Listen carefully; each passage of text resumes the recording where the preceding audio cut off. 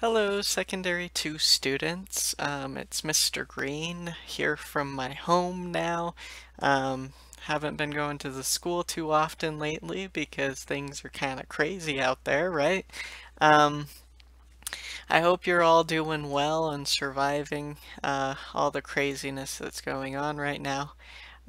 This is a crazy time for sure, and we are dealing with a lot of changes. We just found out, right, that school is not going to come back in session, at least in person, until next year, at least. So um, it's kind of crazy that this whole last term has just been at home um, with you learning online.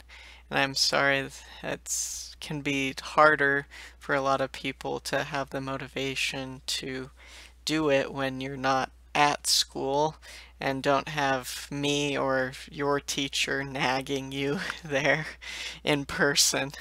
But know that we are still here. We still care about you. We want the very best for you. And we're still putting together stuff so that you can keep up on the things that you need to know for your future classes and for the rest of your life.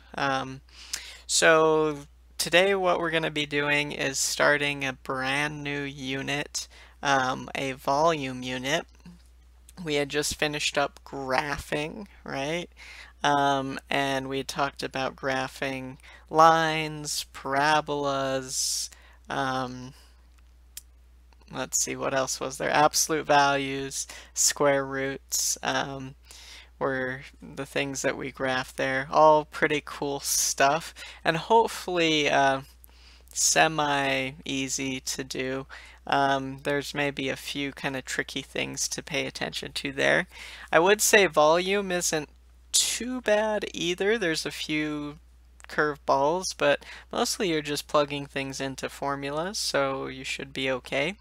So essentially the idea with volume, I'm going to kind of do a little bit of a demonstration here.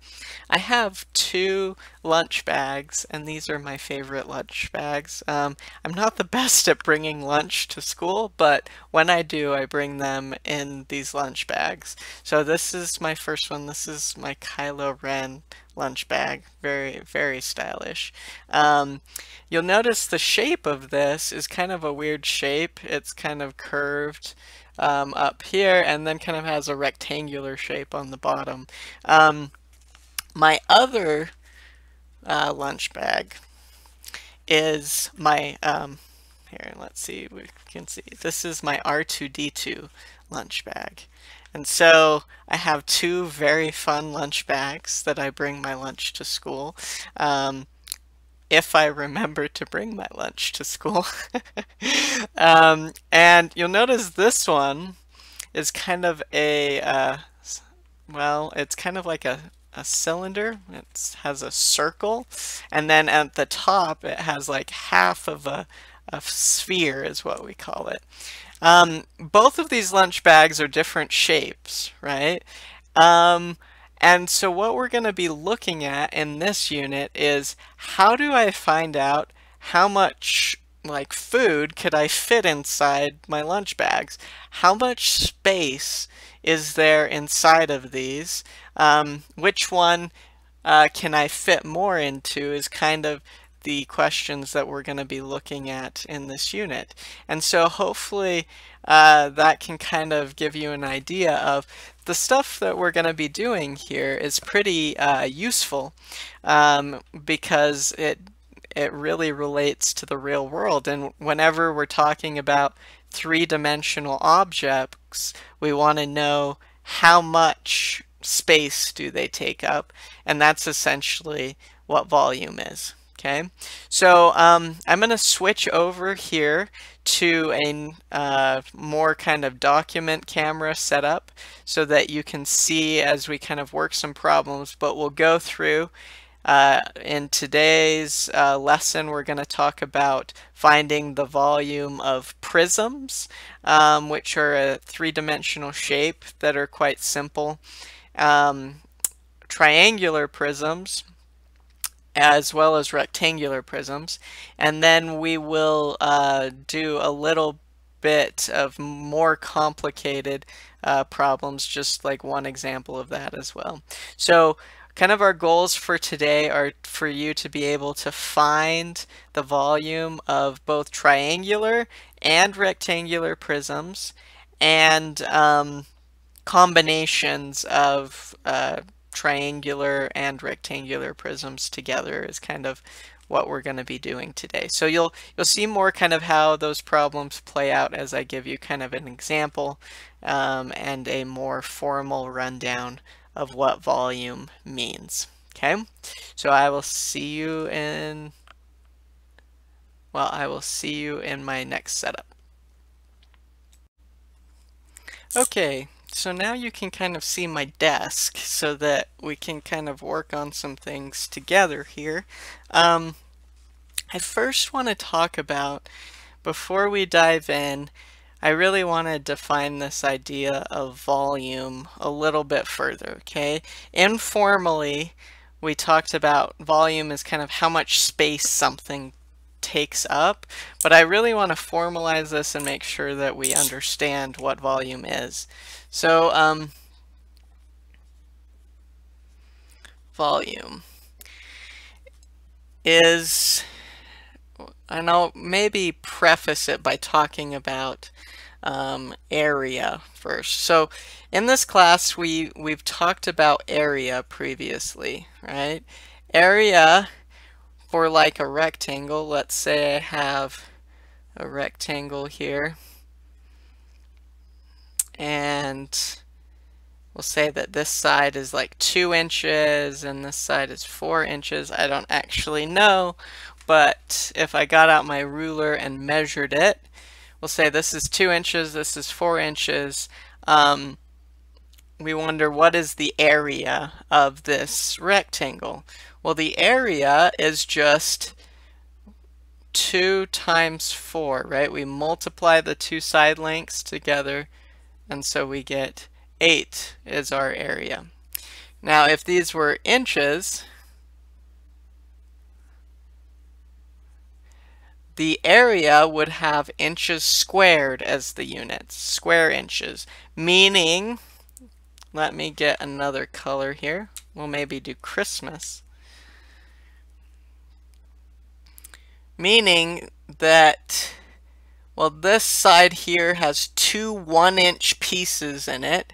This side here has 4 1-inch pieces.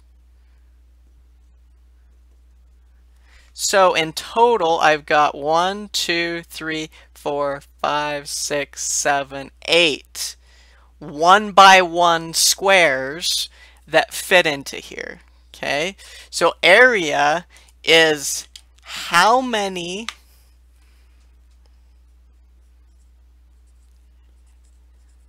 many 1-by-1 squares fit inside. Okay, so how many can you get to fill in the shape?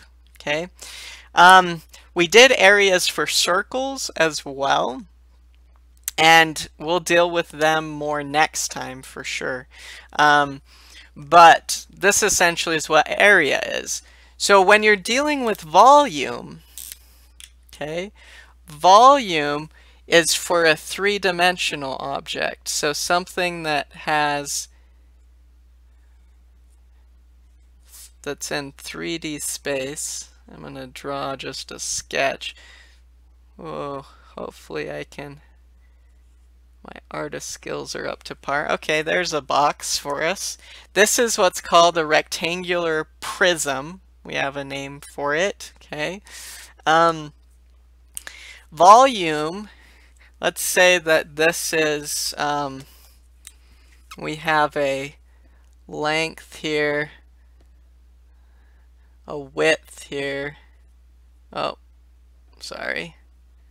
length is here, width is here, and height is here. It doesn't really matter what you call length, width, and height, okay? So the volume of this rectangular prism you just get by doing the product of all three. So it's the length times the width times the height, okay? And essentially what that does is it's how many, instead of 1 by 1 squares, it's going to be 1 by 1 by 1 cubes fit into this shape, okay? So 1 by 1 by 1, that being a cube with 1 inch by 1 inch by 1 inch, okay? How many 1 by 1 by 1 cubes fit inside, okay? So essentially the idea between area and volume is the same. There's just an added dimension of like height to it, okay? And so to calculate it, for a rectangular prism, you just do the length times the width times the height. Okay, so let's do an example. We've got one over here. We've got a rectangular prism here with sides of 4, 4, and then 8. So to find the volume, I just do the product of the three lengths. So this we'll say this is our, it really doesn't matter which is length and width, to be honest, but say that's our length 4 right here. The height would be 4, and then how long it is 8. Okay, and you'll kind of notice in this formula the area of just this face here, this square over here, this 4 by 4 square, you can see is 4 times 4 is showing up in this formula, and then you just times by the height or the length of this box. Okay, so to get our volume, we multiply the three sides together. Okay. Now notice I don't have to multiply by these other sides, right? Because I've already covered those. I just need length times width times height. Okay. So what would I get when I do this? I do, let's see, 16 times 8, which I assume, let's maybe throw that in the calculator, but I believe you get 128. Okay, so it's going to be 128, and these were in meters, so it's going to be meters squared would be my units there, meaning there are 128 1 by 1 by 1, so 1 meter by 1 meter by 1 meter cubes that fit inside of this rectangular prism. Okay? So not too bad, right? Just multiplying numbers together. Let's do one more just to make sure we got the hang of it.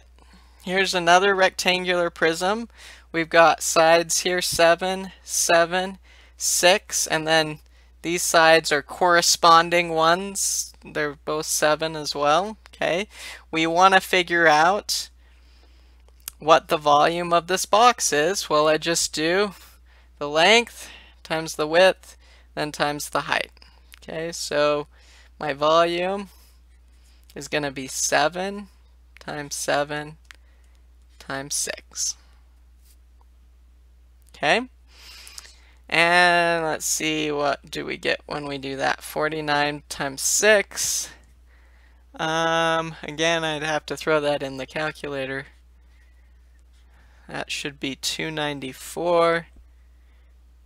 Oh, and sorry, I messed up here. That should be a cube.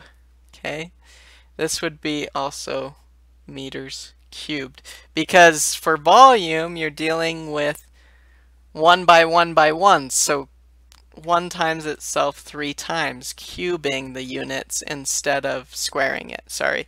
Square units are for area. Okay? So we've got 128 meters cubed on this rectangular prism, 294 meters cubed on this one. Okay? So again, that isn't too bad, right? So let's look at another kind of example that pops up when we do this.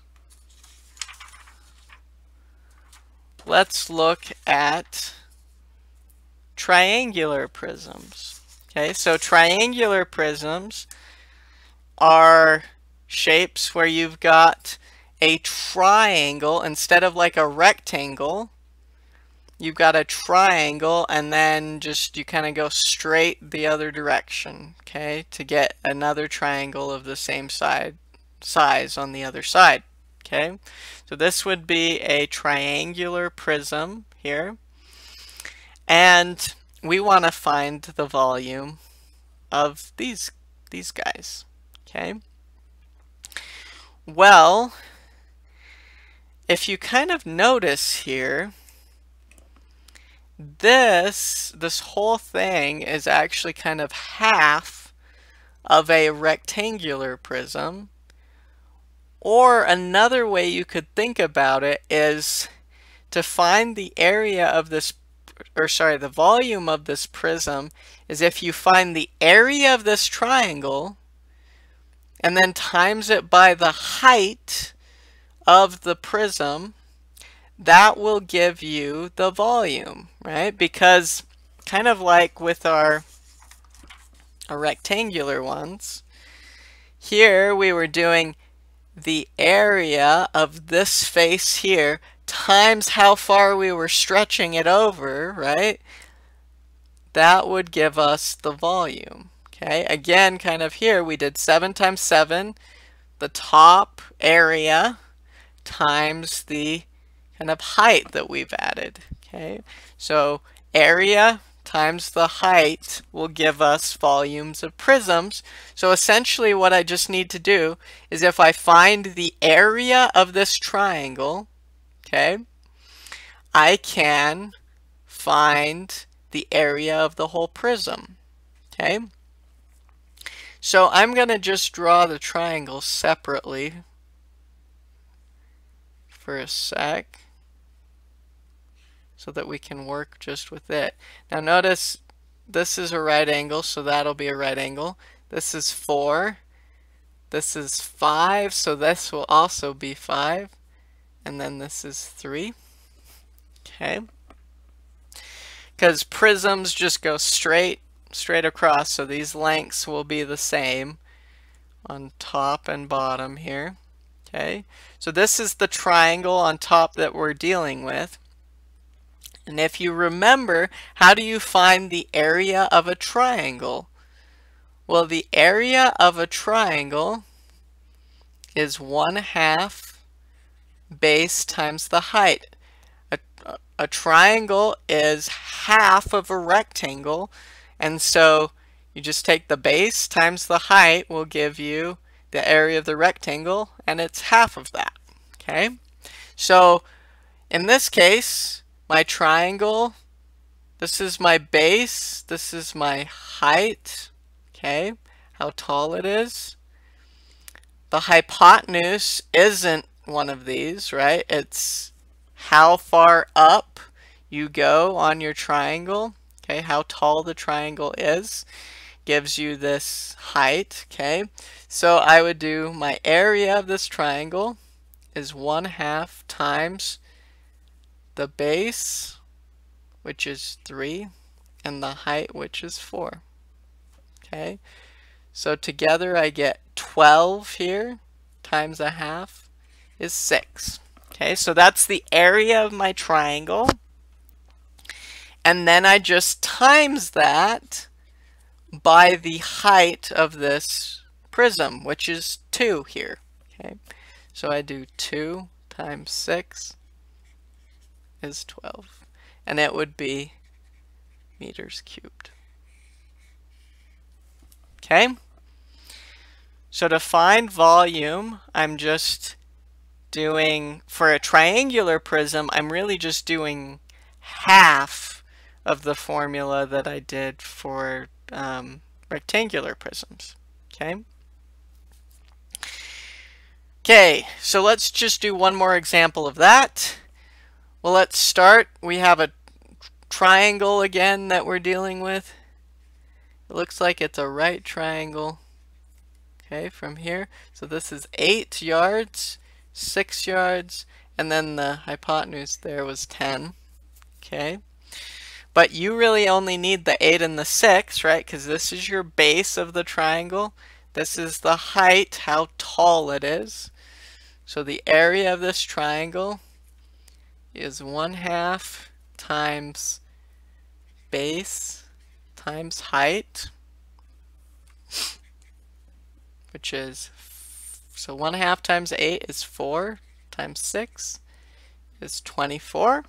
Okay, so that's the area of this top triangle, and then we just times it by how tall this prism is, which it looks like it's over here is 6 yards. Okay, so the volume, I just take that 24 times it by 6, the height. Okay, and let's see, what is that when we do that? 144. And these were in yards, so it would be yards cubed. Okay, so hopefully that helps finding volumes of triangular prisms. Okay, one last thing that I want to talk about before we're done for today is, let's say that you've got some stairs and you want to find out how the volume of your stairs. Okay, so let's say we got a shape like this. How are we going to deal with something where you've got kind of a weird shape where it's not just a prism? Okay, well, you can kind of see in here there are some prisms going on, right? There's, if you just took this chunk here and cut off this part, you would get 2 separate prisms, right? So that's essentially how you deal with things when you've got stairs, right? You just cut them into things that you know how to do. So I'm going to cut mine right here, and I've got 2 separate prisms now. I've got this one right here, and then this one right here. Okay? And I just will find the volume of both of them and then add that volume together. Okay? So let's maybe I'll call this one prism A, this one that's over here. What's the volume of prism A going to be? Well, it's got 6 here, 12 across, right? And 4 down. So my volume of prism A is going to be, I just do 4 times 12 times 6. That's my volume of that prism. Okay? So what do we get when we do that? 48 times 6. 48 times 6. Oh boy. Calculators are a good thing, aren't they? 48 times 6. This is 288. It doesn't tell me what units, but it would be units cubed. Okay, so that's the volume of just this chunk. Okay, let's call this other one B, to find the volume of B, what do we need to do? Well, I can tell the height of it is 14. If I knew how thick it was here, I'd be in good shape. Well, how thick is it? I know it's 6 thick this way, right? So it's got to be the same over here. It's got to also be 6. There. Okay? So 14 and 6, and then I just need to figure out how long it is from here to here. Okay? Now be careful. You may be thinking, oh, it's 18 all the way across. Well, for this prism B, we just want from this corner to here, right? We just want that length to get our third length to times by to get our volume. Okay, so how do we get just that part? It's not the whole 18. Well, we know that this one is 12, right? So this part has also got to be 12. Okay, because this is just a rectangle here. So this is going to be 12. So then what will add to 12 to give you 18 total? Well, you need 6, right? 6 plus 12 is 18. Okay, so again, we got this, the length of this by taking 18 and subtracting 12 from it. Okay, so my volume of prism B is 6 times 6 and then times 14. So in other words, 36 times 14, which let's throw that in the calculator because I do not know. And I don't want you to just sit around while I figure it out. Okay, so it's 504.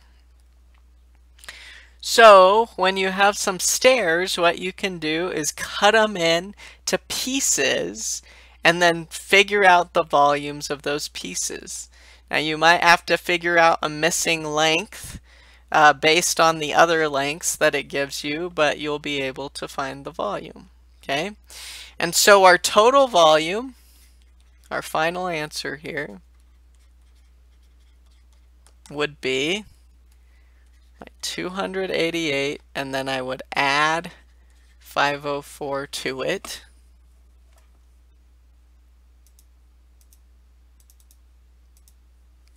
And I get 792. That would be my volume for these stairs. Okay. So, I know you're just staring at this in awe. Sorry, couldn't resist a pun there. But essentially that's how you find volumes of these shapes. Hopefully that's helpful. Let me know if you have questions, and good luck on the homework and on the quiz.